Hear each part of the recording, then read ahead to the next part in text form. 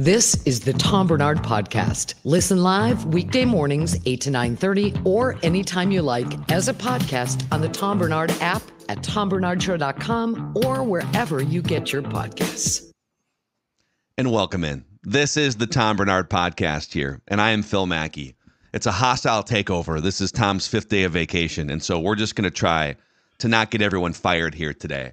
I'm from SKOR North. Purple Daily is our flagship podcast. This time of year, if you're into Vikings offseason speculation, it is the place to be. Tevin and AJ are here. Let's just not get fired here today, boys. Let's not do anything at the end of the week to mess anything up too badly. But I do have one thing we do on our show on a regular basis, Purple Daily and our other Minnesota sports podcasts. We do something called Reckless Speculation. Where anything is fair game. So it's a safe space for if you have an idea for a trade, if there's a report floating around, credibly or otherwise, if we get anonymous emails or tips from people, we file all of these things under the umbrella of reckless speculation. Reckless speculation. Okay. And we're going to do this on Purple Daily today in depth. Just a shameless plug. Like, we're going to do a long segment on this. But we receive a lot of emails and tips this time of year. And we encourage it. Hey, if you've got a friend whose cousin's son works in a front office somewhere, and they're hearing whispers about what the Vikings might do in the draft, they might trade up, whatever it is, right? Send the details, send the information, and we can sniff around and sleuth it out. So we get a lot of emails and tips on Purple Daily this time of year. Somebody emailed me yesterday. Somebody who has floated me stuff before in the past. Have they been reliable in the past? Yes. Okay. But always, some of it could be, hey, this is the type of thing that's being discussed. Gotcha. Doesn't mean it's for sure going to happen. Okay. But here's some information. And I don't want to read the email because I don't want to out this person, even though they are anonymous. I just, I don't want them to get in trouble with the people that they are floating information about. But I will sum it up that the tone of this email is, hey, this is something to keep an eye on. This is a conversation that's happening inside the Vikings practice facility. I am not saying it's going to happen in the end because there's hurdles to clear, but keep an eye on Justin Herbert, Chargers quarterback, to the Minnesota Vikings. Reckless speculation. Again, anonymous emailer with a cousins, brothers, dogs, third cousins, friends spouse, with the hot friend. dog vendor. Yeah. Exactly.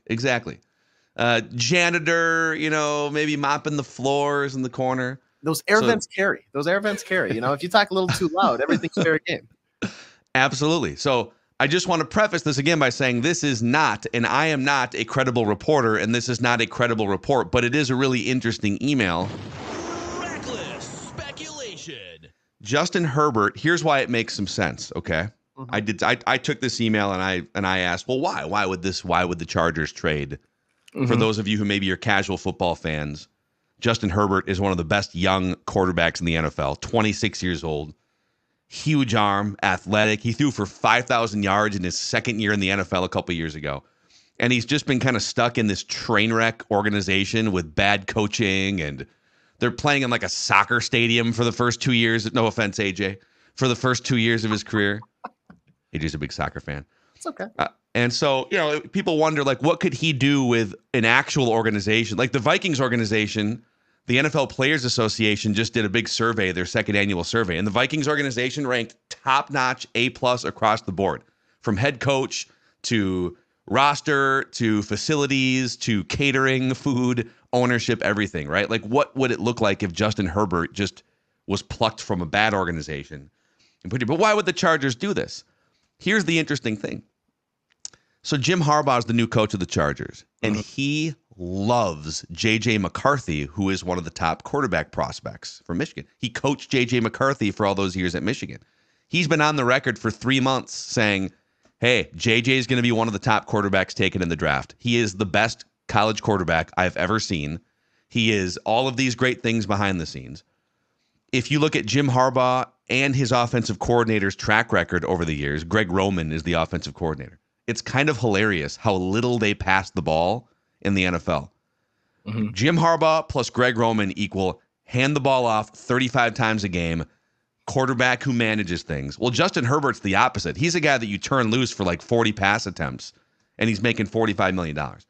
The Vikings, on the other hand, are among the league leaders in throwing the ball. They want a quarterback that they can put everything on, find the weapons, et cetera, et cetera. And so we've got like a month until the draft here, 3 weeks until the draft. And if you start to dig on this, it makes a lot of sense. I tend to believe anonymous, reckless, speculative email guy. That's what reckless speculation. Just putting it out there. I would love to see Justin Herbert in purple.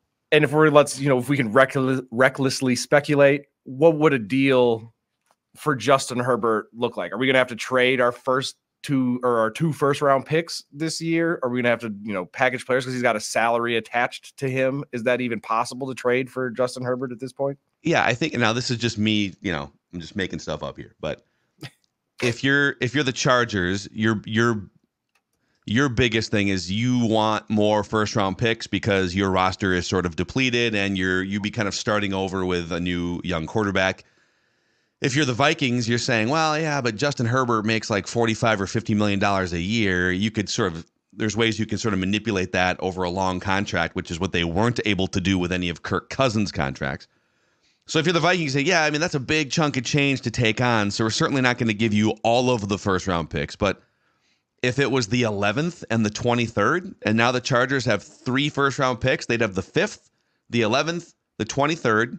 They could draft J.J. McCarthy with the 5th. They could draft a wide receiver with the 11th. They could draft an offensive tackle or whatever with the 23rd, or a defensive player, and they could get younger and move into the future, right? The Vikings would give up both first-round picks for a 26-year-old quarterback that would be a 10-year solution at the position. And they would keep their 2025 first-round pick, which we're deep in the trade weeds here, but a lot of the rumors have been Vikings trade up to the top 3, give up the 11, the 23, and a 2025 first-round pick. And, man, if you're giving up all of that, you better be damn sure you're drafting the right quarterback or you're going to have a lot of problems. So probably the 11 and the 23, maybe a little something else to get one of the top 5 most talented quarterbacks in the NFL, in my opinion. So my question there is, how does that impact the re-signing of Justin Jefferson, though? Because I've been so dead set on they're going to be taking on a very cheap rookie contract for a quarterback. And now, okay, Justin Jefferson feels a little more fine about the situation. It's not Sam Darnold who's going to be quarterback of the future for the Vikings. He re-signs, and they can make it work because you have all this extra change lying around. Now, the salary cap is both real and fake in the same time, it seems like, for a lot of conversations in football. So in this scenario, it's real because if you take on Justin Herbert, where does this extra money come from? Because you already have so much locked into a guy like TJ Hawkinson.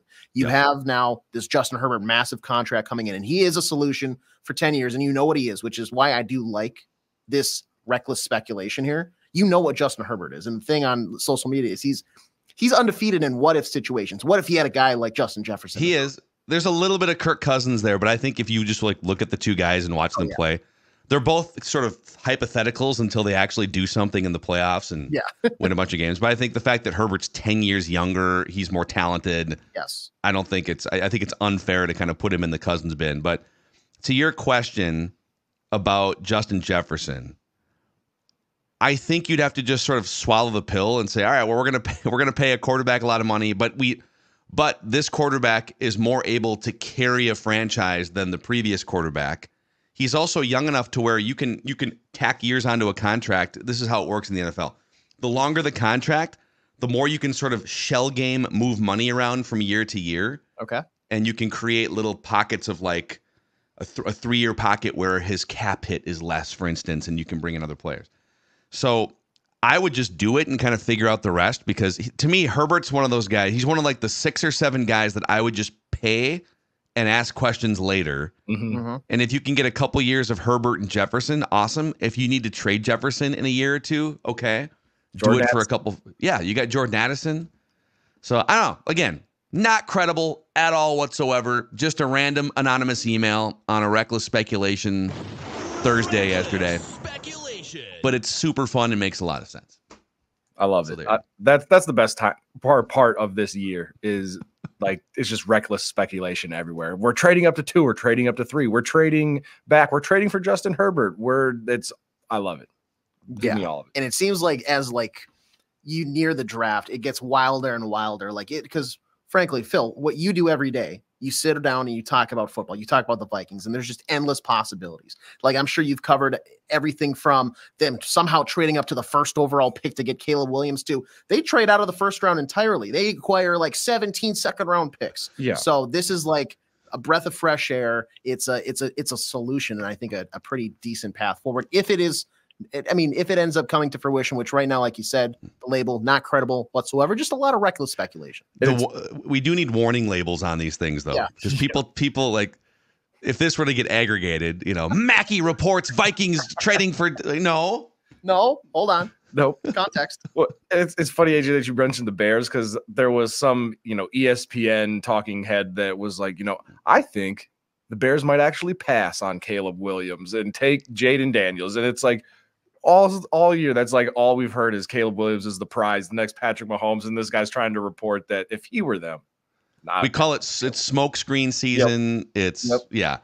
And I know we're going to get out of here in a second and come back and talk some more sports, the actual sports segment that I'm usually on Fridays. We'll get to Chris Egert and Bob Sansevere, but to the warning label thing, it is funny.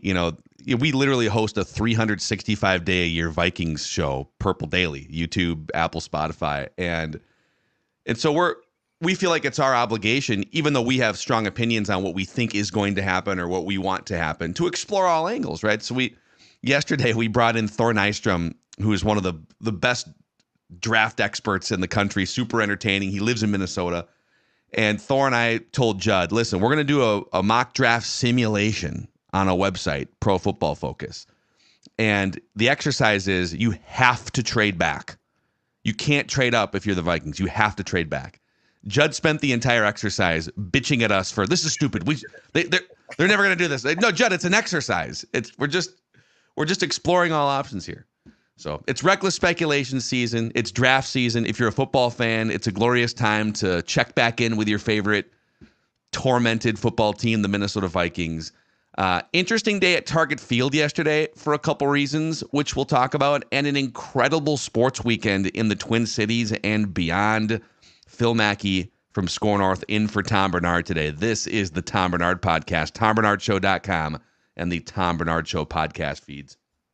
Have you enjoyed Minnesota's non-winter this year? Want to enjoy the warmth whenever you want? 2 Minnesotans can help you live that dream. Matt Carlson from Realty One Group Destination Key West grew up in Litchfield, Minnesota, started out helping his friends find homes locally and in Florida, and now he can help you. If you've considered living in the warmth of Florida, now is the time to reach out to your new friend in Realty, Matt Carlson. It's a buyer's market now, and your Minnesotan friend Matt can help you with a new home here or in the Florida Keys. And if you need some guidance with financing, Kristen Eklund from Coast to Coast Mortgage can help. Kristen is Matt's preferred lender, can finance anywhere in Florida, and like Matt is one of us, as she hails from the Sartell, Alexandria area. So if you're looking at a new home in Minnesota, or maybe that second home or retirement place in Florida, trust your new local friends. Contact Matt and Kristen. Visit onekeywest.com. That's onekeywest.com, or call Matt at 612-791-2345,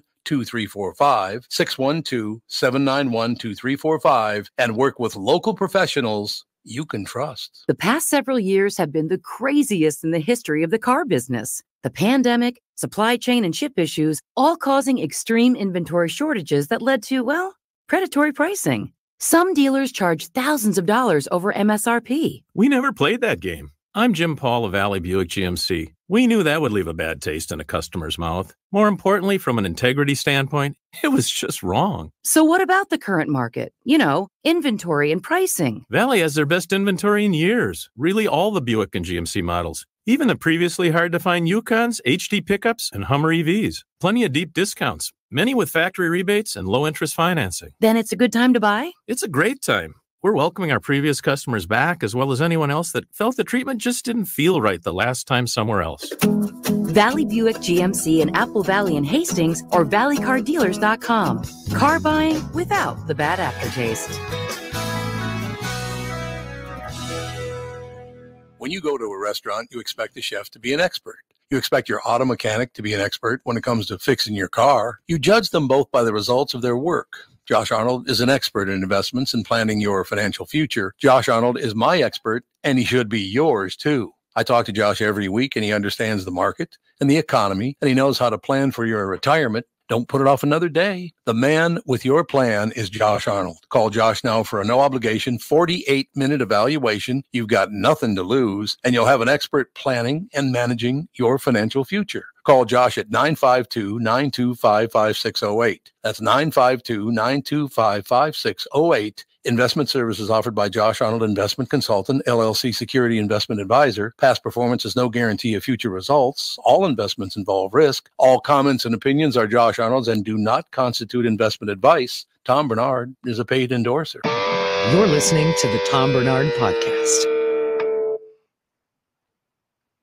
Broadcast professional here. There's an on button for these microphones. Not sure if you guys knew that. Phil Mackey here from SKOR North, in for Tom today on the Tom Barnard Podcast.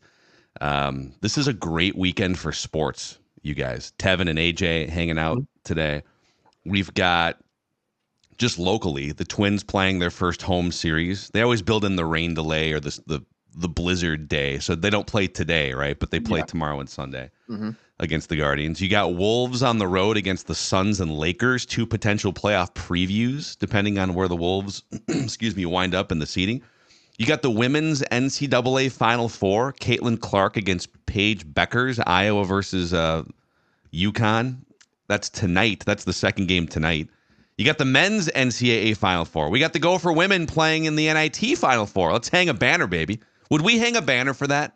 If the Gopher women win the NIT, we're hanging a banner, right? Absolutely. I think so. I personally would not hang a banner, but I feel like for the state of Minnesota sports, you have to hang the NIT banner. Tevin, where do you draw a line at hanging banners? It's got to be champion. Like, if you win the main championship, like if you win the Super Bowl, if you win the finals, if you win Lord Stanley's Cup, I don't want to see Western Conference banner hanging. That's all we have, man, for 30 years. We need to get that out of Dude, did you guys see there was a video from the Tampa Bay Rays opening day last week? And it's this crappy ass Tropicana field. For anyone who's ever been to, it's in St. Petersburg. It's just the worst state. Well, it's the second worst stadium in baseball. The Oakland Coliseum, where there's rats and God knows what other animals, raccoons running around.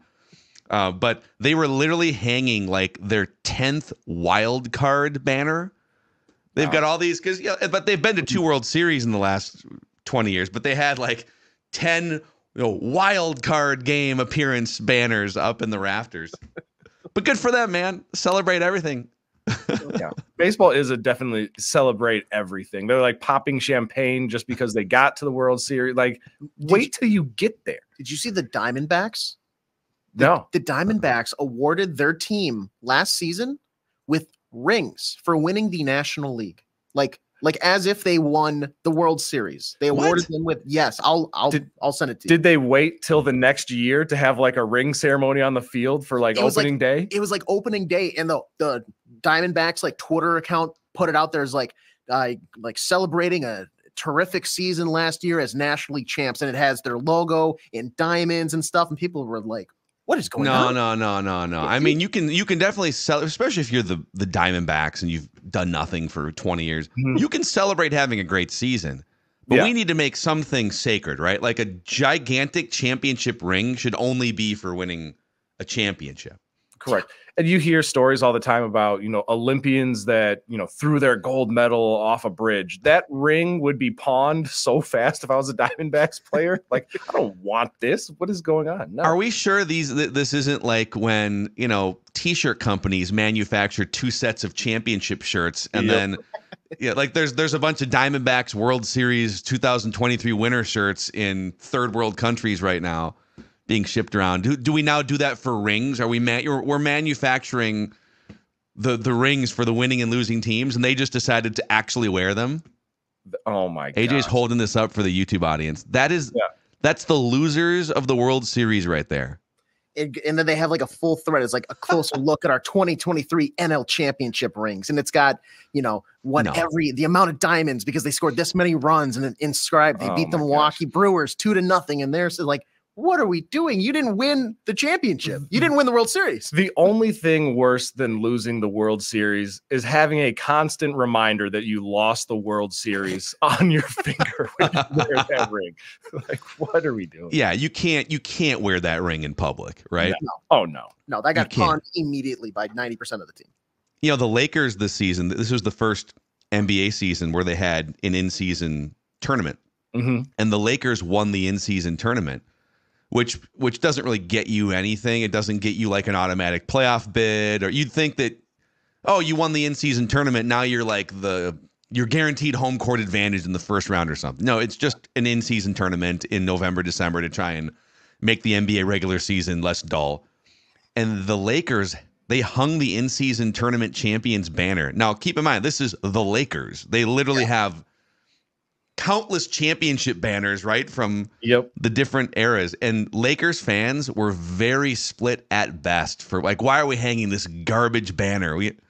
I would say if the Timberwolves ever won anything forget about the actual NBA championship. If the Timberwolves were to win the in-season tournament, you damn right we're hanging that banner inside. The things that are hanging inside Target Center are like Malik Sealy, who passed away tragically in his jersey from 20 years ago. Flip Saunders, who passed away tragically. It's like people who died are the only things we're hanging for the Timberwolves inside that building. So for the Wolves, a thirsty franchise, I'm hanging everything. If you're the Lakers, probably not. I've thought about that. I feel like Adam Silver absolutely was like down in the tunnels of the forum, or where do they play now? The cryptocurrency. It's Crypto Arena, right? Crypto Arena. Probably down in the tunnels of Crypto Arena. Probably pulled LeBron aside because he had some pretty good quotes about like, this is an important tournament, and this is a new way to kind of make this whatever. I'm sure he probably talked to the Lakers brass and like, hey, you are a pinnacle franchise here. We need to make this a serious thing moving forward, not a flame out 1 year. Because he wants. We need you to do something. You scratch my back here, and I'll scratch yours down the road at some point. Right. He wants this to be 20 years from now. We still have the in-season tournament, and people are going, well, who's the greatest of all time? Well, this guy's got 7 in-season tournament championships as well as 4 NBA finals. He's way better than LeBron and Jordan. Yeah. We're going to see on the Wikipedia page where you see a player's resume or whatever, we're going to see NBA in-season tournament finalist. Hey, here's another question for you guys. So the Twins played their home opener yesterday, and I was looking back at home opener attendances, just going back to the beginning of Target Field in 2010. I believe yesterday was the lowest attendance, and it was still like 35,000 announced. Yep. Mm-hmm. But it was like the lowest or second lowest home opener attendance in Target Field history, not counting like there was a post-pandemic year there in like 2021, even 22, if you kind of throw those years out.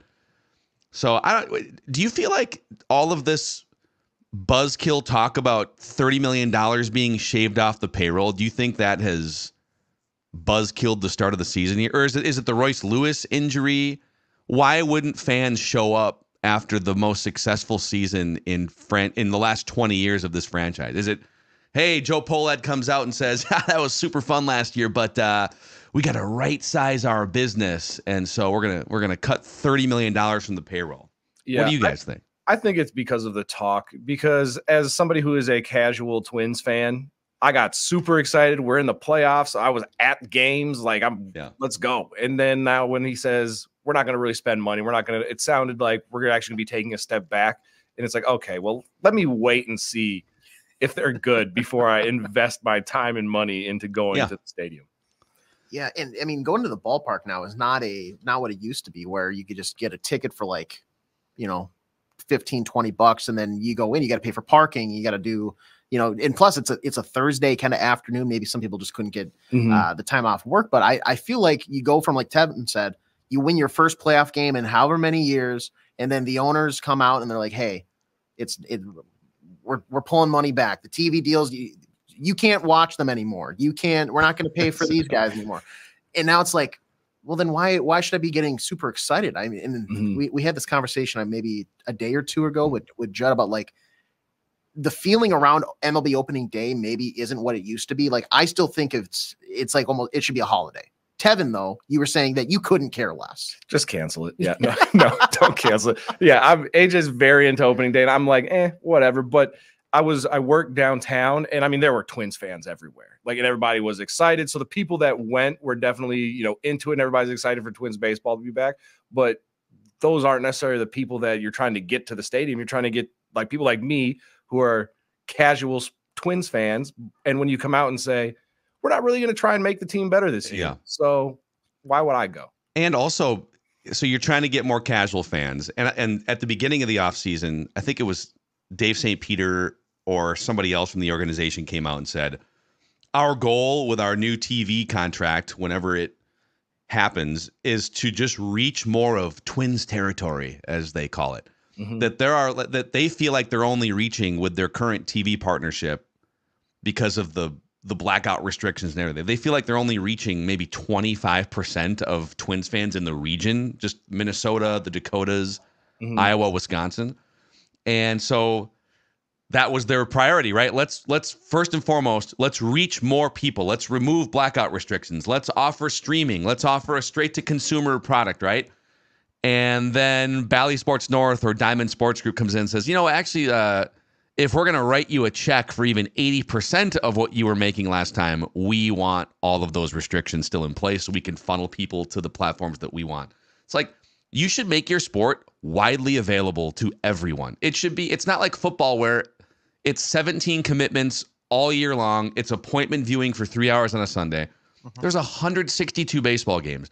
There's spring training games for a month and a half. And then there's a month of playoffs. Like, just make your sport as easy to access as possible so that if I'm playing softball with my friends on a Tuesday night in the summer, or if I'm at a restaurant with my family or whatever, I can just like pop the game up on my phone or a tablet, right? Like, the fact that these teams in the league still doesn't get it, it drives me crazy because I think it's still my favorite sport at heart, but it's hard to love baseball when owners are telling fans after a great season, $30 million slashed from the payroll, and you have to pay. Like, I had to go get a Fubo TV. You even know what the hell Fubo TV is, just to watch Twins games because we're cord cutters. We have YouTube TV. Yep. Can't get them on YouTube TV. So it's like, just give me a break on all this stuff. I'm going to do a little research because I want to find out who was the person that had the first thought of blackout restrictions. If they're still alive, I want to pay them a visit because that person is pure evil. Deserves nothing. His name is Bob Comcast, I think. Yeah, I think so. Mike Samsung. That whoever that is needs. I hope every day, the second they walk out the door, doesn't matter how sunny or whatever, they step in a giant puddle. We're gonna black you out. Yeah, black you out, Bob. Because I get it, like the thought process of, well, if the stadium's not full, we need to not let you watch it on TV, so you have to come here and watch it. Or you could say, let's put this most exciting product out on TV to get people excited about it so they want to come to the stadium. Yeah. Like, it's what the Twins are doing. It feels very backwards, and it's probably not all their fault. It's, Bally's has got a big part to do with it as well. But it's like, guys, why would you not want, Phil, as you're saying, as many people, as many eyes on your sport as possible? Yeah. So hopefully they fix it for next year. I think they will. I think they actually, if they could go back, they would have probably set the tone a little differently, like 4 or 5 months ago. But lowest attendance for an opening day home opener at Target Field, and it speaks some volumes. So, all right, when we come back here, respected journalist and newsman Chris Egert will join the party here. This is the Tom Barnard Podcast, TomBarnardShow.com. Mike Lindell and My Pillow employees want to thank my listeners for all your continued support. To thank you, they're having an overstock clearance and new product sale right now for the best prices ever. When you use promo code TOM, you get free shipping on your entire order. You get 50% off the My Pillow 2.0. Also get 50% off the brand new flannel sheets that just arrived and won't last long. 6-pack towel sets for only $29.98. And take advantage of the free shipping on larger items such as mattresses and mattress toppers. 100% made in the USA, on sale for as low as $99.99. Everything is on sale, from the brand new kitchen towels that have the same technology as the bath towels that actually absorb dog beds, blankets, couch pillows, and so much more. To get the best specials ever, go to mypillow.com or call 800-516-5146. Use promo code TOM, and you can get free shipping on your entire order. So call 800-516-5146. Go to mypillow.com and use promo code TOM. Is that text you're sending so important that you missed your turn? Is that text you're sending so important that you ran the red light? Is that text you're sending so important you didn't see the ball coming onto the road or the child that followed? Hi, I'm Mike Bryant from Bradshaw and Bryant. When you take your eyes off the road for even 4 seconds, your vehicle travels 100 yards. That's the entire length of a football field. If you absolutely have to text, you need to pull off the road somewhere safe and do it from there. Texting and driving is against the law and can cause serious injury or even death to you and others. Now that is important. We hope you're never injured in a collision, but if you are, please contact us. Find Bradshaw and Bryant, personal injury attorneys at minnesotapersonalinjury.com. Going farther with Mike Bryant on your side, seeking justice for the injured. Bradshaw and Bryant. In addition to having the best selection in town, K&L Surplus and Ammo also can help you sell your firearms safely and worry-free. Very, very important. You've inherited a collection of firearms from a loved one, don't know what to do with them, or if you have guns you're no longer using, call Jim at K&L Surplus and Ammo. Jim can help you sell those firearms safely and through consignment and auction. I know Jim. He's an extremely knowledgeable guy, great guy too. Will help you get top dollar, which is very important, of course. He will help you explore all the options and take the work and stress off of your shoulders. K&L Surplus and Ammo is on Lake Drive in Lina Lakes and open Tuesday through Saturday.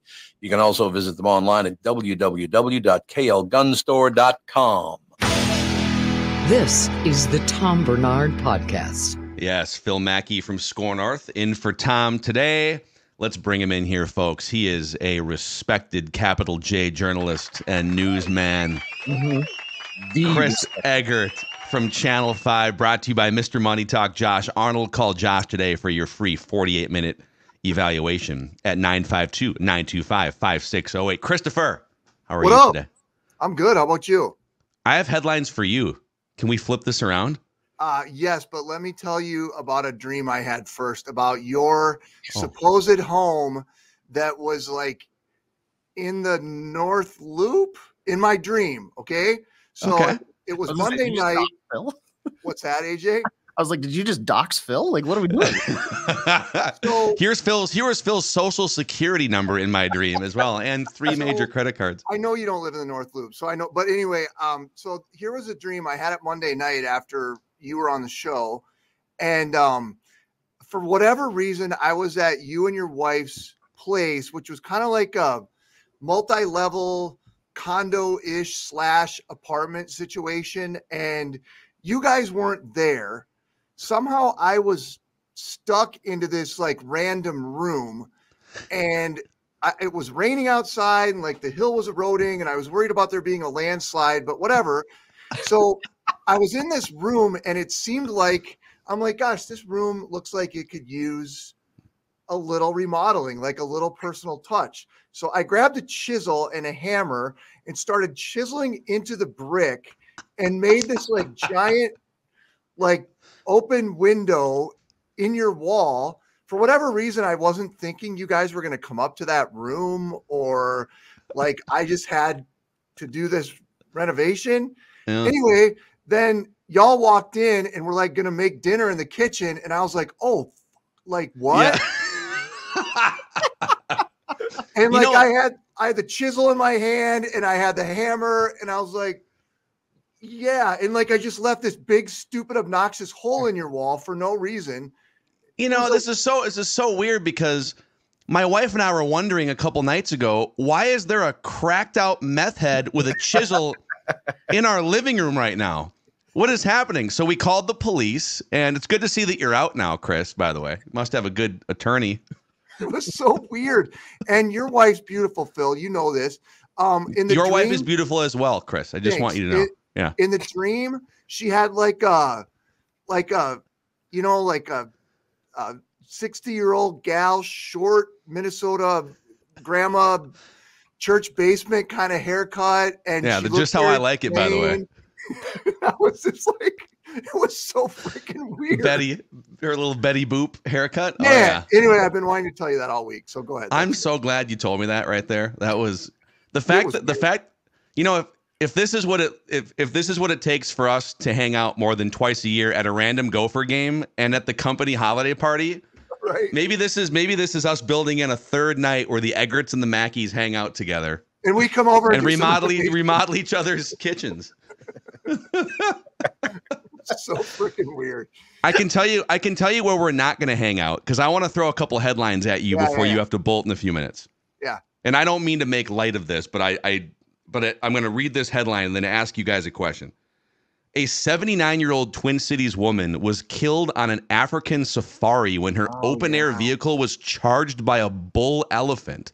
Yeah. We had that on the news the other day. It's horrible. Have you guys ever thought about, or have you ever been on an African safari, and how does this story change your thoughts on ever wanting to go on an African safari? I am out 100%. I'm an adventurous guy, okay? I'll let these guys go because I actually have an experience with this. I think I'm in on an African safari, but it has to be like a legit, like safety, conscious African safari. I'm not just getting in the back of some guy's truck and driving through the desert or the jungle. But I think I'm in. But this one, because I think the elephant, she was killed because the car rolled on her. So the elephant didn't like stomp on her, or like, if that, not that it makes a difference, but like, I don't know. That's all part of like the equation, and the risk is like you're in an open air vehicle and there's these massive animals that could charge you or could catch your vehicle. What if your vehicle pops a flat tire and there's 4 tigers? You know, I don't know. That is true. AJ, what do you got? I never had the desire to really go on an African safari, but this makes me have a little more interest. Like, think about how more interest. Yeah, think about just like that's gonna make your blood pumping. Like, that's an adrenaline filled. Just the thought of like the chance that a bull elephant is gonna charge your vehicle, and then you're in your own action movie. There's somebody there to film it, but it's just like, think about the stories afterwards. Because in my mind, they're just like, you just kind of drive through the Sahara and it's like, look at the prairie dogs, look at the giraffes. I didn't know AJ was such an adrenaline junkie that he's just like jonesing to be chased by a bull elephant in the wild. I would need to see the stats on the number of deaths on like safari related deaths. Because is this like just one out of a million, or is this a regular occurrence? Is it 50-50? Yeah. Like, what are the odds? I went to Africa probably 10 years ago for work, and we did a story about some lion researchers on the Serengeti from University of Minnesota, and like we were out in one of those trucks. It wasn't a sightseeing thing, it was like a working research truck. Dude, it's insane. And I don't care how like professional the operation is, it's Africa, man. Everything's about ready to break down, and you don't like even a walkout. They had an outhouse, and I had to go out to the outhouse in the middle of the night. There's freaking baboons everywhere, and like tigers, lions. And it was like, it's insane. I don't know that you can have a safe safari. Like, I think there's a certain amount of risk that's involved in it. So AJ, maybe that's your next stop. Dude, so you're just like opening an outhouse door and there's just like a baboon reading a newspaper, taking a morning dump, or and they're mean little buggers. The whole thing was horrifying. And like, I'm sleeping in this University of Minnesota, they call it the Lion House, which is like a very, very like rustic 1950s 2-bedroom Rambler type situation. And the toilet didn't work, so you had to go outside. And they're like, yeah, and it does regularly happen where giant snakes will get into the house. Nope. Out on safari. Nope. Just now. And now Tevin's out. Oh, you didn't think about the snakes? Okay, yeah. Well, you have to sleep under a net because there's these things called tsetse flies, which they're these giant flies, and if they bite you, they give you this thing called like night sickness, and it's like It's adventure to go to Africa. I'll say that. Dude, I won't camp outside Minnesota because of mosquitoes. Like, I don't want to get a mosquito bite. These tsetse flies are horrifying. If you ever want to like go down the rabbit hole, just look it up and you're like, I'm never going to Africa. Gosh. Okay, I know you have to go here. So in 30 seconds, here's my next headline and a question for you, Chris Egert. Chris Stapleton is at US Bank Stadium this weekend.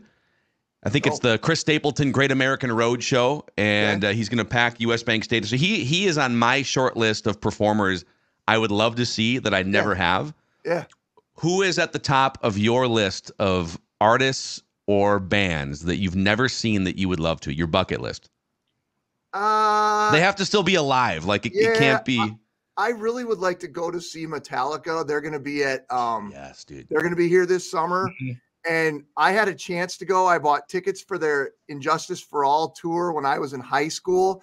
And it was a tour where they took the Lady Liberty and like pulled her apart with ropes at the end of the show. And it was like this, like really like very violent kick A thing.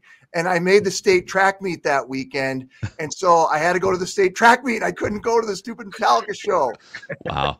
That's like 30 years ago. I'm still so mad about it. Your athletic talent costing you great experiences at concerts, man. So. Yeah, my great talent. That's why I don't have a foot today. I was such a great athlete.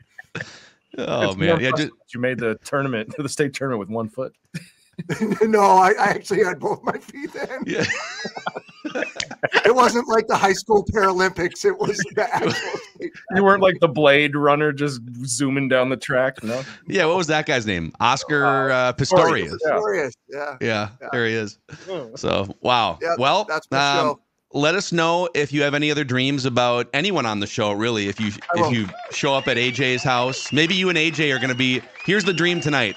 It's going to be AJ and Chris Egert running for their lives at some African safari situation. We're in a safari. Yep. Yeah. And Tevin is safely tucked into a very secure vehicle, enjoying himself. But in no way we'll encounter any bodily harm from any wild animals. Amazing. Chris Egert from Channel 5, brought to you by Mr. Money Talk, Josh Arnold. Call Josh today for your free 48-minute evaluation at 952-925-5608. Bob Sansevere Sports. Bob Sansevere from the BS Show coming up next. And if we can remember where we left off on Monday, that 4-day tease, we'll pick up. I do remember, by the way. Okay. We're going to talk NFL draft, Vikings draft, quarterback speculation. This is the Tom Barnard Podcast. I'm Phil Mackey, in for Tom, TomBarnardShow.com. Hello, I'm Brad Huckle, President and Chief Lending Officer at North American Banking Company. And I'm Michael Bilski, CEO at North American Banking Company. As a locally owned and operated community bank, we work with many multi-generational businesses. Take Personal Care Dentistry of Roseville, for example. Dr. Walter Hunt, also known as Painless to me, has been a longtime customer of the bank since we opened the bank in 1998. When his son Kyle was ready to join the practice, they wanted to expand quickly. With their additional space and equipment, they now are able to see more patients each day while providing the same level of care and service. Okay, guys, I'll take it from here. If you run a family business or any kind of business for that matter, you should be banking with Brad and Mike over at North American Banking Company. Every time I deal with them or their team, I know I'm working with experienced professional bankers. So why not bank with my banker? North American Banking Company, a better banking experience, member FDIC, equal housing lender. Hi, guys. It's Chris Egert from Channel 5 Morning News, along with my friends Megan Newquist and Ken Barlow. In the morning, we pride ourselves on sharing people's stories. I've been lucky enough to be part of this 5 Eyewitness News morning team for more than a decade now. This is where I've raised my kids and working alongside my friends for all these years. We're like a family, too. We are family, Chris. Working with you and Ken and Hannah, it is such an honor to help folks start their day every morning on Channel 5. We get to catch people up on the news that's happening, and Hannah is here to keep an eye on the traffic around town. And when it comes to weather, I know people rely on me to plan their day and get their family out the door. Over the last 10 years, there are so many memories and so many laughs. I just love sharing the forecast alongside you guys. I feel the same way, Ken. To all you who start your day with us here on Channel 5, we think of you as family, too. Thanks for turning on 5 Eyewitness News in the mornings. Have you enjoyed Minnesota's non-winter this year? Want to enjoy the warmth whenever you want. 2 Minnesotans can help you live that dream. Matt Carlson from Realty One Group Destination Key West grew up in Litchfield, Minnesota, started out helping his friends find homes locally and in Florida, and now he can help you. If you've considered living in the warmth of Florida, now is the time to reach out to your new friend in realty, Matt Carlson. It's a buyer's market now, and your Minnesotan friend Matt can help you with a new home here or in the Florida Keys. And if you need some guidance with financing, Kristen Eklund from Coast to Coast Mortgage can help. Kristen is Matt's preferred lender, can finance anywhere in Florida, and like Matt is one of us, as she hails from the Sartell, Alexandria area. So if you're looking at a new home in Minnesota, or maybe that second home or retirement place in Florida, trust your new local friends. Contact Matt and Kristen. Visit onekeywest.com. That's onekeywest.com, or call Matt at 612-791-2345, 612-791-2345, and work with local professionals you can trust. You're listening to the Tom Barnard Podcast. All right, Phil Mackey from SKOR North in for Tom Barnard today. Bob Sansevere from the BS Show. You can find it on Apple, Spotify, and the BSblog.com. Bob, I have a question for you and the whole crew here. You ask away. So yes. we started right before we cracked the mics almost an hour ago. We were so I'm a huge wrestling nerd still, even at age 38. WrestleMania weekend, WrestleMania night 1, night 2. I will be sitting on my couch late at night, just like I was when I was 13 years old. If you could bring one thing from professional wrestling to real sports, what would it be? I'll go first just to give you guys an idea. Go ahead. I think surprise entrances. You know how, like, we were talking about this before the show, how, like, there's like a championship match in professional wrestling, and then all of a sudden, like, somebody else's music hits, and oh my gosh, oh, like, Hulk Hogan is here. You know, you get to the end of the World Series, it's the Diamondbacks, it's the Rangers, and all this, you know, it's Game 7. All of a sudden, the Yankees are here. Wait, Aaron Judge. What else can we bring from professional wrestling? I'll tell you what you bring, and it would change the game, and it would be so much more exciting. You put a ring around a NFL field. You could slingshot yourself with the if you had the ring, right? You can't go out of bounds. You hit the ring, and boom, you're going. Yes. And then think about the tackles. They, you know, as they're slingshotting, they could lift them up over their head and pile drive them. Or can you throw a guy over the top rope and he's out of bounds? You know, you could do it that way, too. That's the only way you get out of bounds. You get thrown over the rope. I tell you, like a Royal Rumble. That would be exciting. You also, I mean, you know, like, think about doing the old, you know, button hook. Well, you go into the end zone, you ricochet off the ring, and there's your button hook. You make the catch. Flying by, doing instead of a 4.640, they're doing a 1.7. Here's another one. I think we need just like one random chair shot at any given time during a golf round.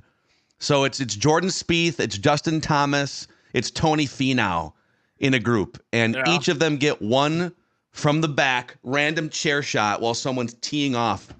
Oh man, Tony Finau, he's one stroke behind here on the 17th, and Justin Thomas loading up the steel chair. Oh my God.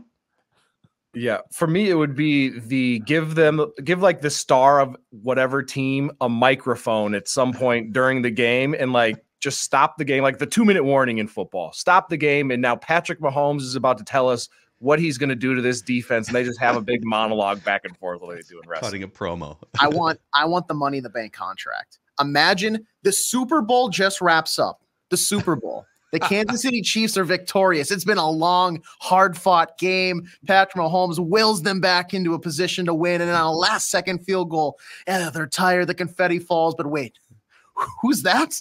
It's Kevin O'Connell. The Vikings are here. Yeah, he's cashing in. He's cashing in.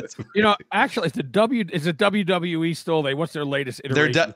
There's the WWE. Yep. All right, if they were smart, they would overtake Disney World at the end of the Super Bowl. I'm going to WWE 903. Whatever number they're at. We're going to WrestleMania. Sorry, Disney. Yeah. By the way, how does that work?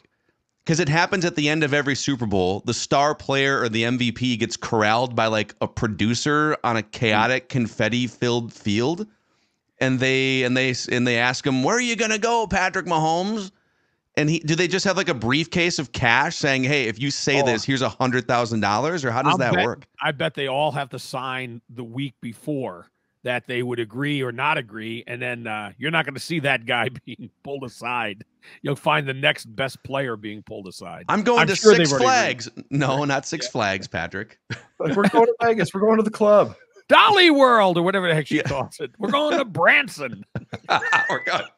We're gonna hop on a bus with all of our grandparents.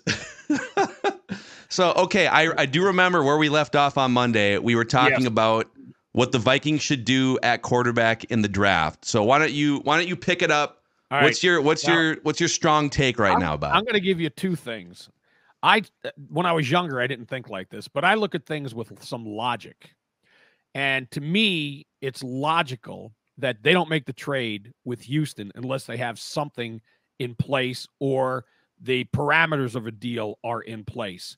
So I'm convinced that they have already set something up. And if you're going to do it, you do it with a team that you know you can get the guy you want. So I think it's looking more and more like it'll be New England. And particularly a week or so ago, their coach and GM, well, we may not keep that pick.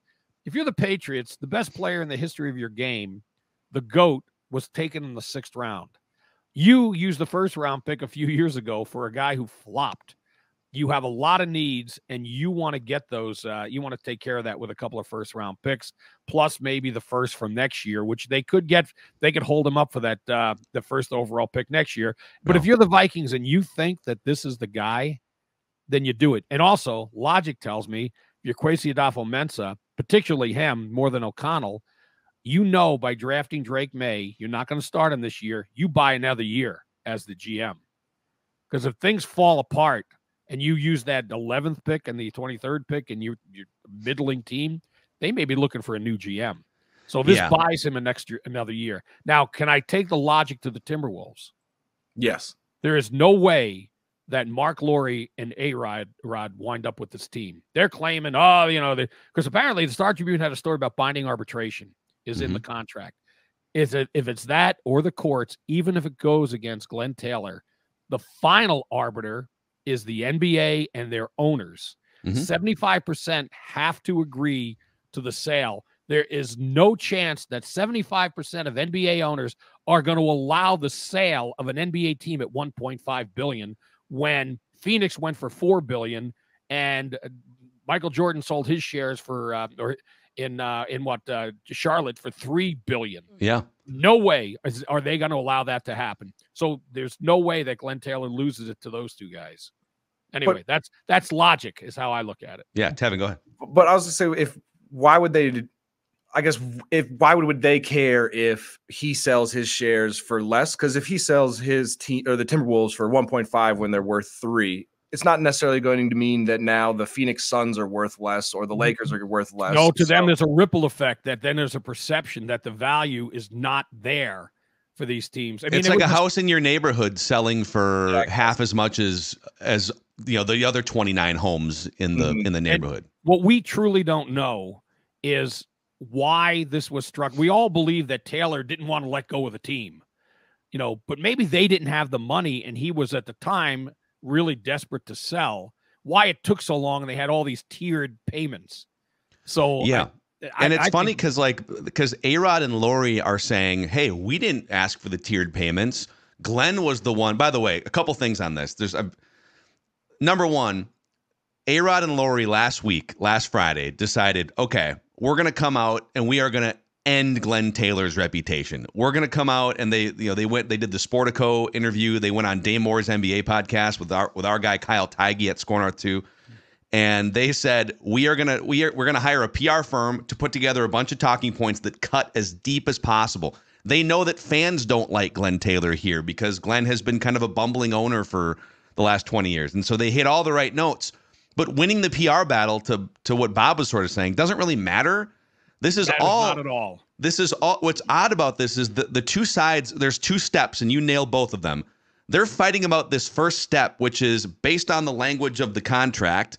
They either did or didn't hit the 3 or 4 different benchmarks, and for some reason, there's like a gray area that they're fighting over when it should be black and white drawn up in the contract. But to your point, the NBA Board of Governors, the NBA owners, which I think meet next week, they can just come out and say, nope, you know what? Happening. We're not really into this pairing. We feel like for any reason they could think, you know, we're hearing you guys are kind of house poor and or we just don't like the way that this flamed up publicly, so we're out, right? They could say you've sullied the good name of the NBA. Right. Out. And also, let me throw this out. I'm going to throw two names at you, and Phil would know. You guys may know.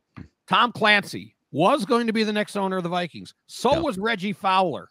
Mm-hmm. It didn't work out. If these guys had the money, why would they not have come up with it on the 27th? Yeah. There's no reason not to. And at the end, it's like, okay, the paper is due. It's a term paper, right? And at the end, they were, and by they, it's mostly Alex. So Mark put in the initial large chunk, and that's why Mark, so they own 36% of the Timberwolves. Mark reportedly owns 29%, A-Rod 7%. And it's been on A-Rod for the last like year and a half to come up with the other chunk to get them more equal partners. And Alex went through one private equity firm, and that was sort of fizzled or rejected. And now at the last minute, here's another private equity firm.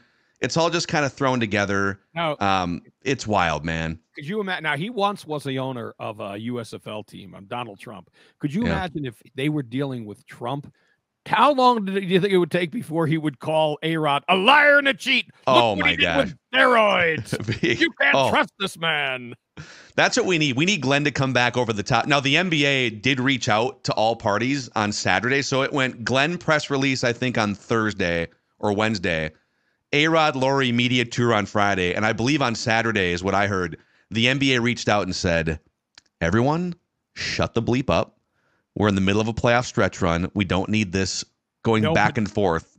But the NBA could put an absolute end to it by saying, yes, they do get a 90-day extension from the 27th. Or, please, go away. Yep. We don't want to have anything to do with this. Frankly, they should just put an end to it now, because then it becomes moot and mute. There's no reason to continue it then if the NBA rules, no, you missed the deadline. Or, sorry, Glenn, they have an extension. Yeah. But what's funny about this whole thing is, so again, Glenn Taylor, his Q score is not the highest over the years, and he has made a lot of mistakes. He has overseen a lot of embarrassments. Fans don't love Glenn Taylor. And we're sitting here, a lot of fans today are begging for Alex Rodriguez, of all people, to win out in this ownership battle. Can you imagine asking Minnesota sports fans or any sports fans 12 or 15 years ago, would you like Alex Rodriguez? Would you trust Alex Rodriguez to be the owner of your favorite basketball team, baseball team, whatever it is? Well, keep in Wild mind, times. For people who have an issue with Taylor, he's the reason you still have an NBA team here. Mm-hmm. He bought that team to keep it here. Others would wanted to move it. And the other thing is, he saved the newspaper of, in Minnesota, the Star Tribune, by buying that. So, I mean, for whatever you think, and the guy makes one hell of a greeting card. But he really does. For whatever you think about him, I mean, he's done more good, I think, for Minnesota than bad. So yeah, I don't know him real well. I mean, I found him to be likable when I dealt with him, but distant. That's how I would describe him too. And I'm not going to pretend to down. Well, I'm not buddies with him, but that's how I felt he was. Yeah, and I'm not going to pretend to know him all that well either. I think, yeah, he's just, I think he means well, and I think he obviously has been an excellent businessman with the 82 corporations that he has set up underneath, whatever Taylor Corp structure. But it sucks because I would prefer that we've got some fresh, new, sort of ambitious ownership. But I don't know that Mark and Alex are. I think we're almost choosing between two bad options here. But if the third option is someone that's going to move the Wolves to Las Vegas, well, I don't want that to happen. But look what they did too. I don't know how much money they wound up spending to build this owner's suite underneath, Target Center, or with that corridor where the locker rooms are. Why? I mean, you needed to have some place so you can schmooze. It's just they're just being a little too, I don't know, precious isn't the right word, but I'm not a fan of them. And I do think I am inclined at the moment to believe Taylor more than them. on this about, they did miss deadlines. Yeah. And he doesn't want to. I mean, as a businessman, why would you want this team to go for 1.5 when you had, that it's worth closer to 3? But he had to know that when he made this deal. Right. So this might have been his plan all along. He knew these guys could never really come through and follow through on the commitment that they made. My guess is, in just our last minute or two here, my guess is, this is just my own speculation, that they had a deal, and they also had kind of a handshake over, Becky's lasagna in Mankato 3 years ago, that, hey, we're going to push this thing to the finish line. Somewhere along the line, I think 2 things may have happened. Number one, Glenn kind of soured on them, lack of communication. Hey, you can drive. I'm going to give you the keys to drive the car, but they, like you said, they drove it a little too aggressively. They built out a couple things in the arena, but I think it's very possible that they may have missed a checkpoint timing wise by maybe a couple days, or maybe they came up a little short on a payment, and Glenn said, "You know what? We can keep it moving forward. It's no big deal," but kept it in his back pocket. If this thing sours, or if I don't love the way it's going, or if I think I can get double the value, I can always go back to that second checkpoint that technically they missed, right? Like it's drawn up black and white. There's no ambiguity. Yeah. No, but he's not going to. I mean, the team is worth $3 billion or close to it from 1.5. And the other thing, he can't really find another buyer because they still retain 40% of this team. So he'd have to use all of his plus his partners, and he'd be out entirely. He doesn't want that. So I think he's just going to go along like this. Maybe when he does, we'll use the term retire, they will wind up getting the team. Yeah. So it's crazy, man. I think this would go a lot differently if the Wolves weren't currently first in the West and looking like they're about to bring a championship to Minnesota. If they were a bottom-dwelling team and kind of struggling, we'd probably have a full A-Rod-led Wolves team by now. Are you okay? Very quick, I know we're wrapping up. I'm skeptical of them being NBA champions. You take a look at that West. It is bunched and it is hard to get through that West. Bob, you got to ignore that, and you got to just lean in. Lean into the Wolves. Ignore logic and history. I'm somewhere in between. I agree with Bob. They might play the Lakers with Anthony Davis in the first round and LeBron. They could play the Warriors in the first round. So it is, the Western Conference is a gauntlet. I do think they make a run, but it is still the Timberwolves until proven otherwise. So championship is hard to put in the same sentence. And I do think Anthony Edwards, phenomenal talent, but I think there's still some maturing and growing up to do. And, and maybe Cat will be back because he is, as Speaking Anthony Edwards says, he's their best player. Please. Yeah, I think Cat just needs to stand in the corner and launch 10 threes and stay out of everyone's way. But we'll see when he comes back. Stay on the bench. Anyway, they're not doing so shabby without him, are they? They're doing great without him. Exactly. That's a big topic here for the offseason for sure. Or even like if he tries to come back with a couple games left in the regular season and it looks clunky, man, some big decisions. Bob Sansevere from the BS Show. What are your final thoughts here on this this Friday? There it is. I didn't have it on the other day. But Super BS Show. Anyway, my final thoughts. Well, we're entering or already have entered the greatest week in sports because baseball has just begun, right? Even though the Twins 15 strikeouts, 0 for 12 with runners in scoring position yesterday. Yeah. But baseball has just begun.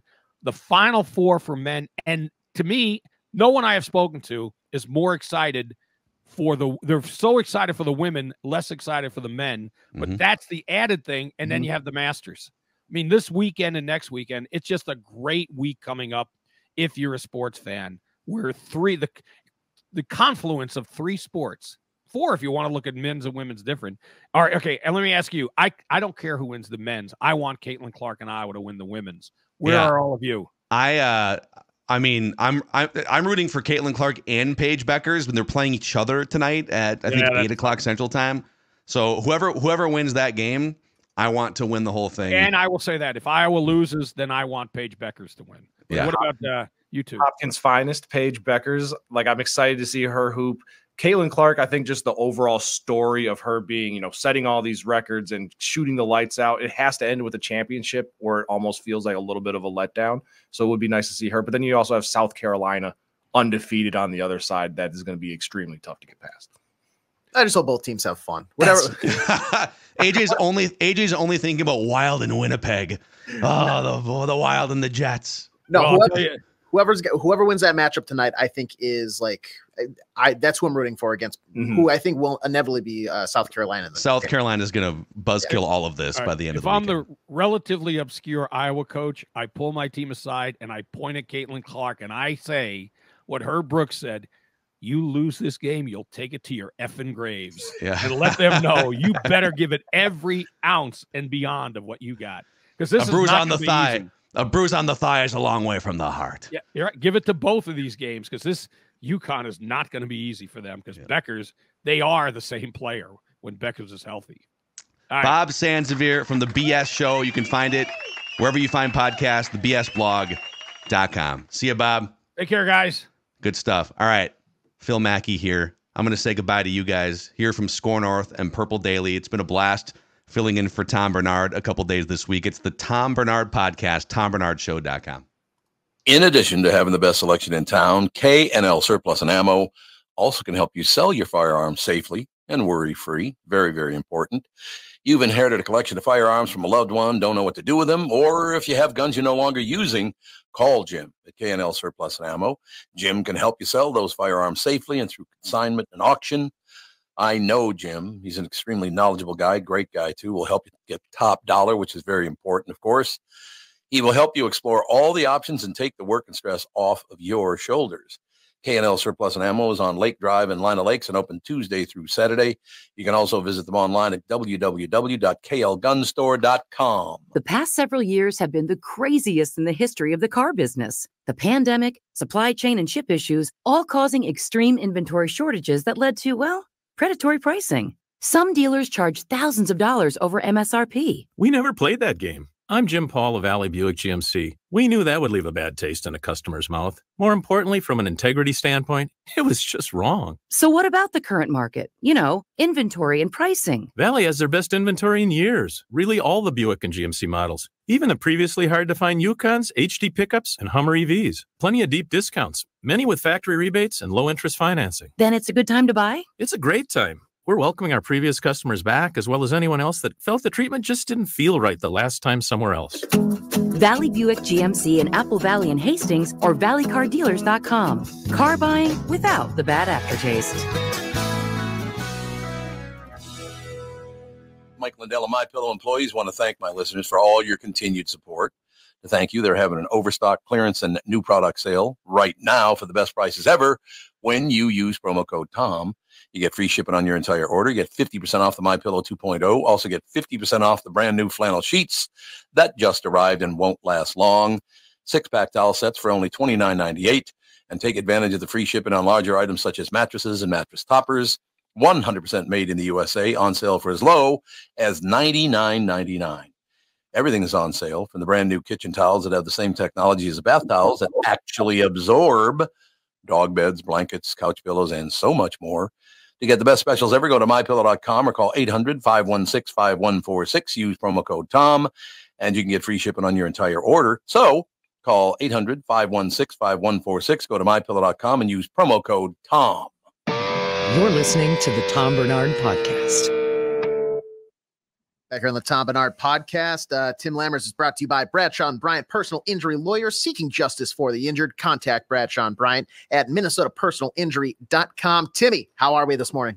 I'm good. Got the you like scary movies, guys?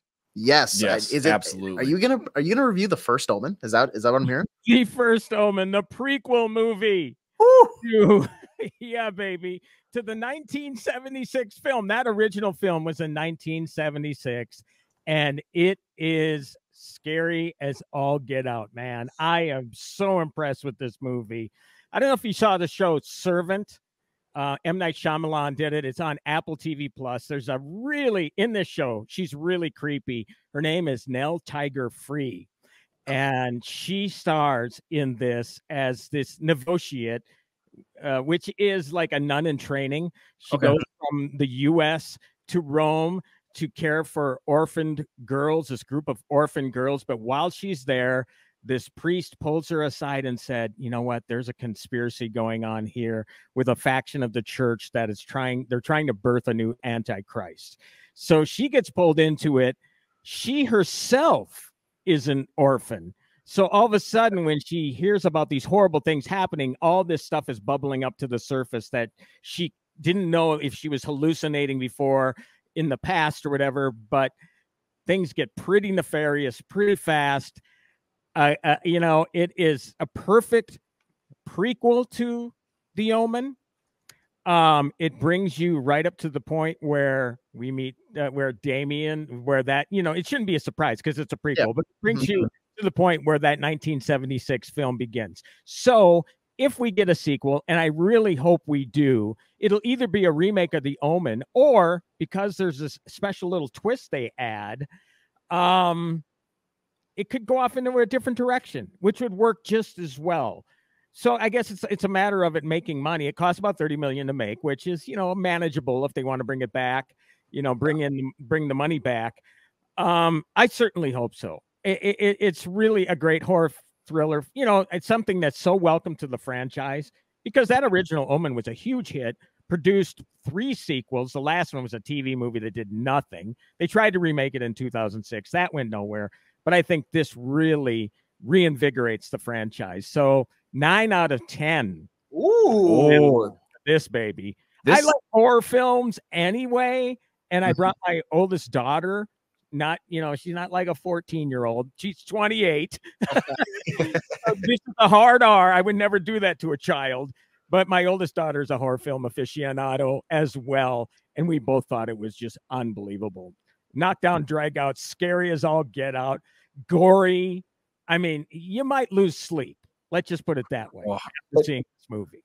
Like the religious-based kind of scary movies, there's something about those that, to me at least, makes them 10 times more scary. Oh yeah, because they are so rooted in truth. Okay, and I could really get into stuff about that because the religious aspect is huge. The religion aspect is huge in this movie, and like any great movie, okay, yeah, maybe fantastical, maybe some people believe in, you know, demonic possession or whatever. I'm not going to judge. You know, you believe what you want to believe. Oh yeah. But no matter the case, a successful film to me has always been the relatability factor. And I don't care if you think this stuff is outrageous or not, you're still going to relate to it on some level. So that's why this movie works, because again, it's a subject that so many people, you know, are in, you know, in touch with, especially the Catholic Church. Okay. I grew up Catholic. All right. You know, so I'll talk with Tommy about this again next week, because, you know, growing up Catholic, man, and Bob Sansevere as well. I mean, you know, there's just something about the religion that they can really spook you growing up. It's got to change the way that you watch the movie, because there's things in there that you're like, oh, when I go to church or wherever, I see these things, or I see people wearing that look like the people that are in these films, and they're doing heinous stuff. Yeah, that would freak me out. Is 9 out of 10 on the Lammer meter? Where does that rank as far as other movies? Because that's the highest number I think I've heard you say. Is that like since you've been coming on here? Is that a must watch? Is that what I'm hearing? Yeah, it absolutely is. I mean, honestly, I would think, you know, that's up there with your American Fiction and your Holdovers, Past Lives, which was this wonderful South Korean film that came out last year. That's another one of those that's a must see. So yeah, it is up there. I mean, you know, I give a lot of 7.5s and 8s, but when you're getting up there into 9, no movie's ever a perfect movie, but I give about 10s once in a while, but generally 9 is going to be your shining example. Yeah. And again, I mean, you have to go about this from the intended audience point of view. You know, I gave Godzilla 5.5. It would have gotten the hammer if I would have gone from an adult point of view, but that movie's made for kids. Yeah. Right. But again, like you mentioned, you guys, about that relatability, that religious angle that you plug into that. This, to me, this movie will have a broad appeal. But, you know, it's a smaller film. You know, it's 20th Century Films. It's a Disney's, you know, subsidiary. It used to be 20th Century Fox. So I don't know if it's going to get as much promotional love as, say, one of their Avengers films. I hope so. I think this film will build on word of mouth and have legs from there is what's going to happen. So quickly, I must mention also on Netflix is another brilliant movie called Scoop. It is about BBC Newsnight's disastrous interview. And I'm talking disaster from the point of view of Prince Andrew in this, about his relationship, his friendship with Jeffrey Epstein and Ghislaine Maxwell. Compelling from beginning to end. It's about the events that led up to the interview itself. And then plus the recreation of the interview is stunning. And you're left with the question of why the hell did he ever agree to this in the first place? It was a no-win situation for him.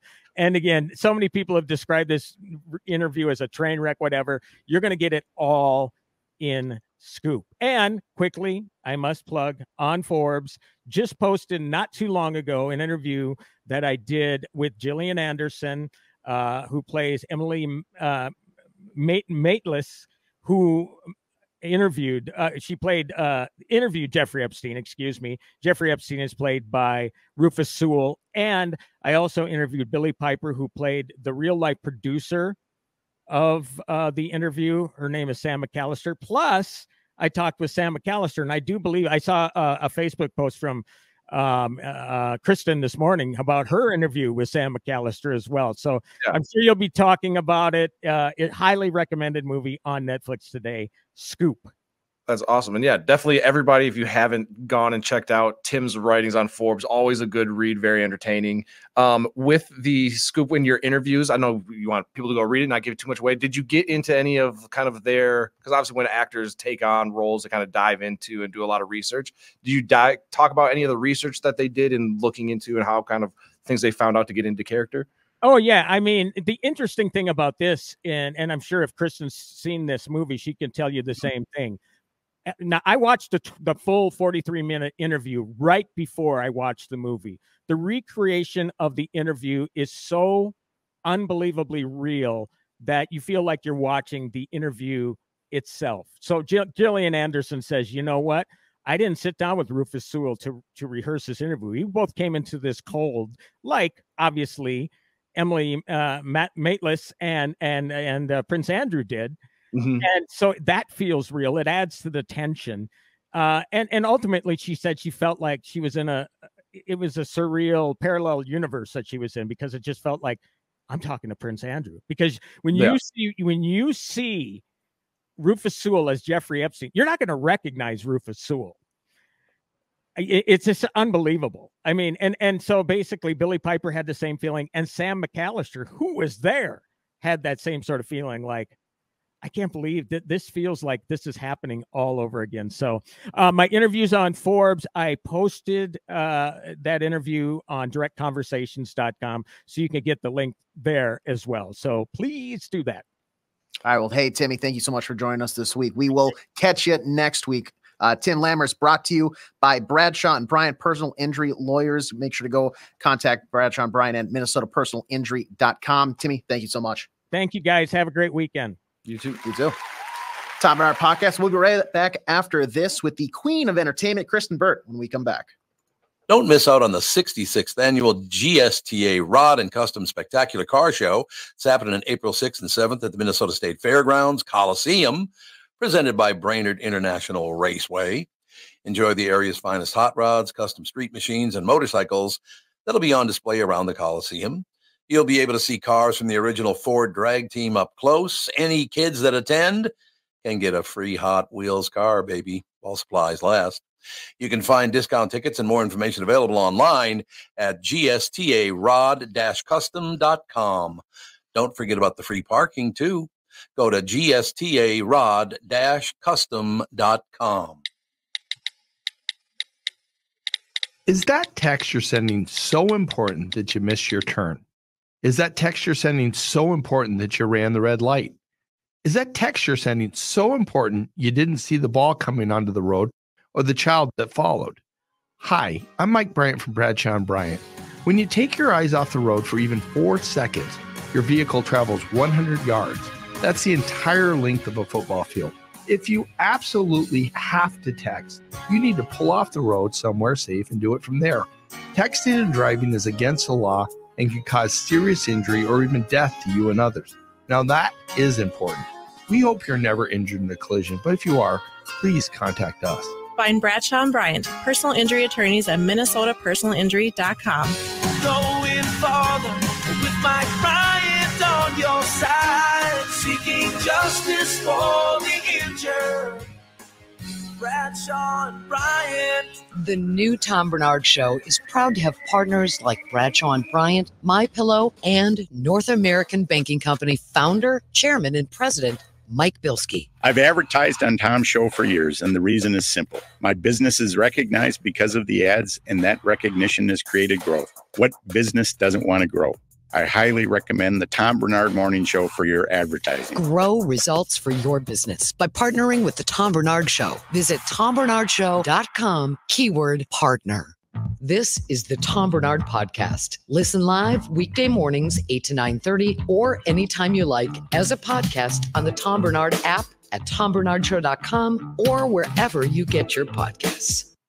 All right, ladies and gentlemen, we are back with the final segment of the Taj Mahal. That's what we're calling me and AJ running the last little half hour is the Taj Mahal, Tevin and AJ, patent pending. But we are here with the queen of entertainment, as AJ says, Kristen Burt. Kristen Burt Entertainment News is brought to you by North American Banking Company. Go to nabankco.com to learn more. Member FDIC, equal housing lender. Kristen, how are you doing today? Doing great. I have to say that if the Tom Barnard listeners do not watch Scoop this weekend, I think we've gotten the full extent of what you should be doing between Tim and myself, because we talked about it yesterday. He gave her a good rundown as well. There you go. You have your weekend plans all set. Yes, I will be watching it this afternoon, most likely. And yeah, between you and Tim, I'm very excited to see how this goes because it sounds phenomenal. Yeah, it really was. And just to add a little point to this, Emily Maitlis, which I know Tim just spoke about, she was the BBC journalist doing the actual interview. She has her own project coming down the pike on Amazon, and I believe it's going to be a 3-part series. So we're going to get more of this. This won't be the last that we hear of the Prince Andrew BBC story. So we'll have 2 perspectives. We'll have it from the BBC producer, Sam McAllister, which is the Netflix one, and then the Amazon video one, which will happen later on, I think either this year or early next year. Yeah. Other than obviously the streaming stuff, is there any other news and entertainment? I feel like there's been, at least from what I've been seeing, kind of quiet. The only real news was I think Angelina Jolie is kind of making the rounds again because of the Brad Pitt abuse that she says has been going on prior to their kind of notorious 2016 plane ride that's going on. Do you have any insight on that, or is there anything else we should be paying attention to coming out of Hollywood? Yeah, that particular story between Angelina Jolie and Brad Pitt, I have followed it pretty intensely since I want to say about 2020. That's how long I've been covering this particular story. For people that don't know, Angelina and Brad are divorced. However, their child custody case for their 3 minor children is still ongoing.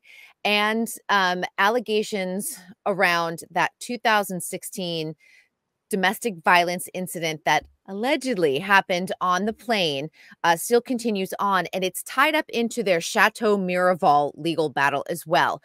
Angelina sold her share of the French winery, but and she sold it to a Russian oligarch, which did not please Brad too much because he wanted to buy out her share, but he would only buy out her share if she signed an NDA tying back to those 2016 domestic violence incident.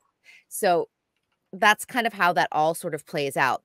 Now that Angelina and her lawyers are talking about abuse that happened earlier than that 2016 plane incident, this kind of opens up a can of worms too, and it ties to Angelina's FBI case, where she's questioning why the FBI Los Angeles office dropped any charges against Brad Pitt after the national office recommended that he be charged with domestic violence. So it's a very complex web.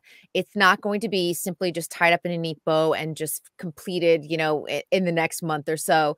And these allegations, you know, are still chasing Brad Pitt. They are not going away.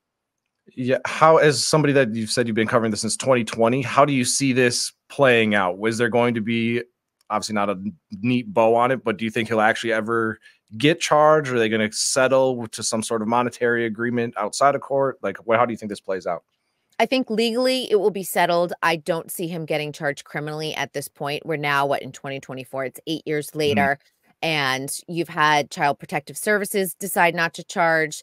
The FBI decided not to move forward with charges.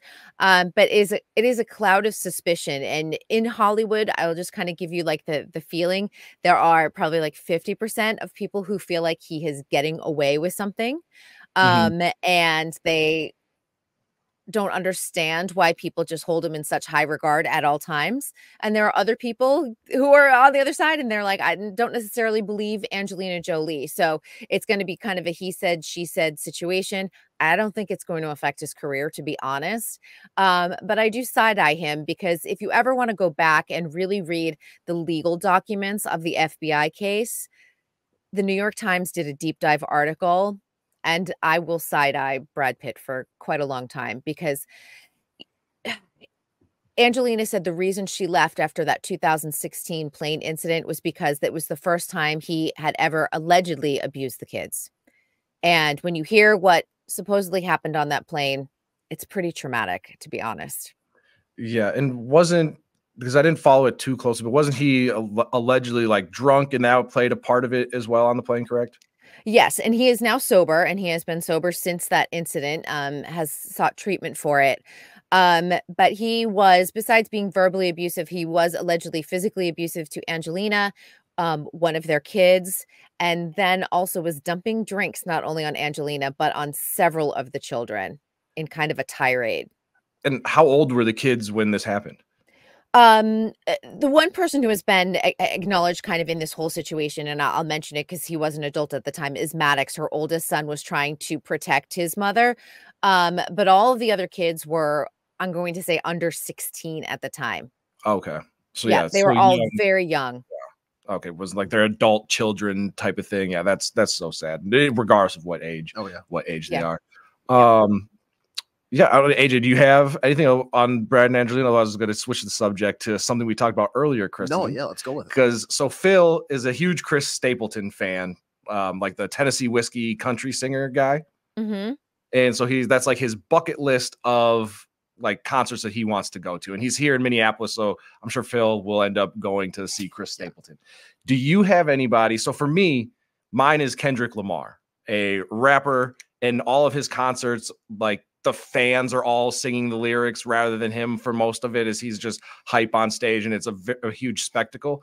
Do you have anybody that makes your bucket list of performers, whether it's singers, comedians, whoever, that you would want to see live? That is really interesting. I'm not a big concert goer, to be honest. I don't like 18,000 people all around me. And I think some of that comes out of the pandemic of like, people are just gross. That's a great question because I feel like a lot of the people, because of my job, I get to see a lot of people in person and get to see them perform, that I rarely have a bucket list. Because even I think about this too, because it's like, even some of the performers that have toured over the last few years, you know, I feel like a lot of the big ones have, like Bruce Springsteen and Beyonce and Taylor, and none of them has gotten me to like grab. I'm gonna have to think about that one. Okay, so I'll change it then, because obviously you live in a much different circle than me and yeah. Do you see people in like a smaller settings and private events? Is there any performer that you've seen, like who's the best performance you've seen kind of in a smaller setting then, if you're not going to huge stadiums? Oh, in a smaller setting. Yeah, oftentimes we get you know, they'll say like, hey, come and so will sing a song. Hugh Jackman was actually kind of fun. But I know in a very small setting at the Beverly Hills Hotel during when he did Greatest Showman, there was probably about 50 of us and he was singing songs from the movie. Oh, I'm so jealous right now. Yes. That I think was a bucket list item just because there's something so lovely about Hugh Jackman. You know, he is a triple threat. But he is someone who understands how to be an A-list star. He's kind, he's generous, he gives you funny quips, he'll give you all of the sound bites that you need to bring back to your editor, whether it's video or audio or you have to write an article. And just really listening to him, because oftentimes people are like, yeah, I sing and I'm going to do a musical, and they sweeten the sound and then they do their music. He's a legit singer. He's really good. That's awesome. No, there's kind of a similar story to like a small group of people watching a concert. Prince, back in the day, used to throw parties at his house. And I had a friend that was invited because he was kind of in the entertainment circle here in Minneapolis, invited to this party. He was like, Prince, we thought was not here. And it was just us partying outside on his little lawn. And he goes, it gets towards the end of the night, and all of a sudden you see the balcony doors open. He goes, Prince comes out with his guitar, plays a couple songs, goes back into his room, and he's like, we all just stood there like, what the hell just happened? And he's like the best thing he's ever seen. So like seeing artists in like a small setting like that, I think is so much better than going to, a Taylor Swift Eras tour in a huge stadium, because you get that intimacy. That I'm jealous of. Like, that sounds incredible. And especially since he's no longer here too. I think I would have loved to have seen Michael Jackson live. That would have been another person, despite his very sketchy background, allegedly. But I really do think that we've lost some major greats. Tina Turner would have been another one, I think, too. Yeah. I feel like some of those that we've lost over the past few years, like some of the greats. And by the way, they're filming the Michael Jackson movie right down the street from my house. So we've been seeing all the movie trucks and everything, because I live very close to the Jackson estate. So coming to visit you. Yeah. I have to you're like your whole neighborhood. There was the bizarre documentary style murder that happened. What was it, like last year, where you said they were like chopped up and moved all over the place. You live next to a bunch of famous Michael Jackson's house, apparently, or estate. Ray Romano's my neighbor. Like, what? Terry Ryan. And I live near the Phil Hartman murder house too. Like, that's another thing. Right. Like there's a lot of Hollywood history. Like, you just don't realize. And I think everyone just assumes that celebrities live in Beverly Hills, and there are plenty who do.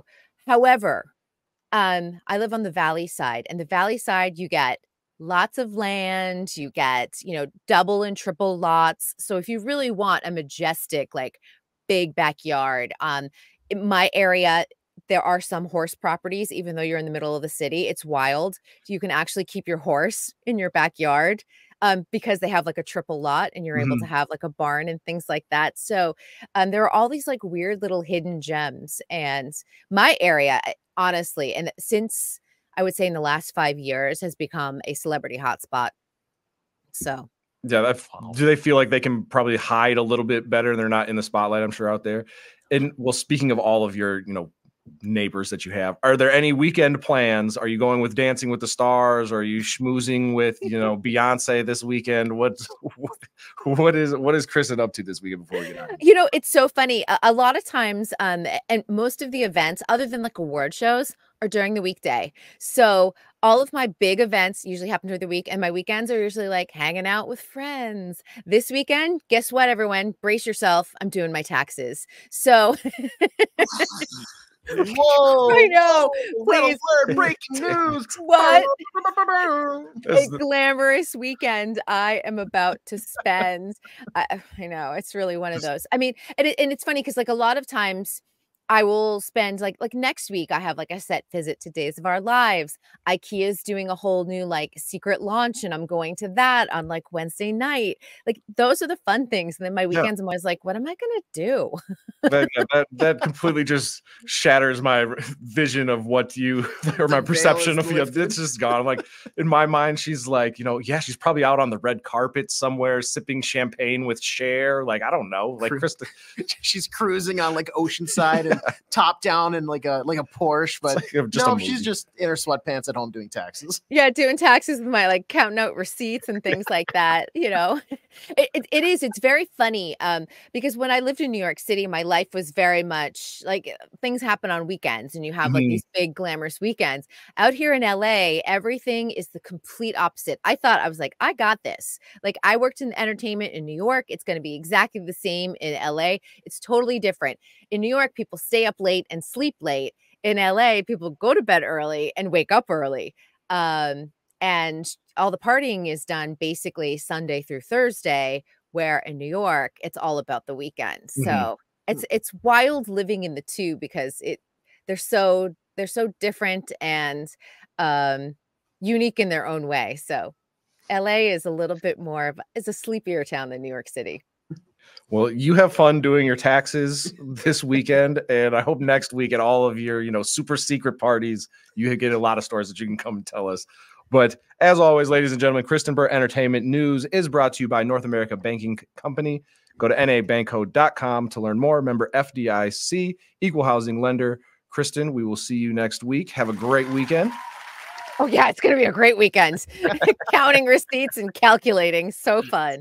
All right. Hopefully you get all the money back. AJ, you as well. Have a great weekend. We do have to read one of our, and Chris, you should stay for this.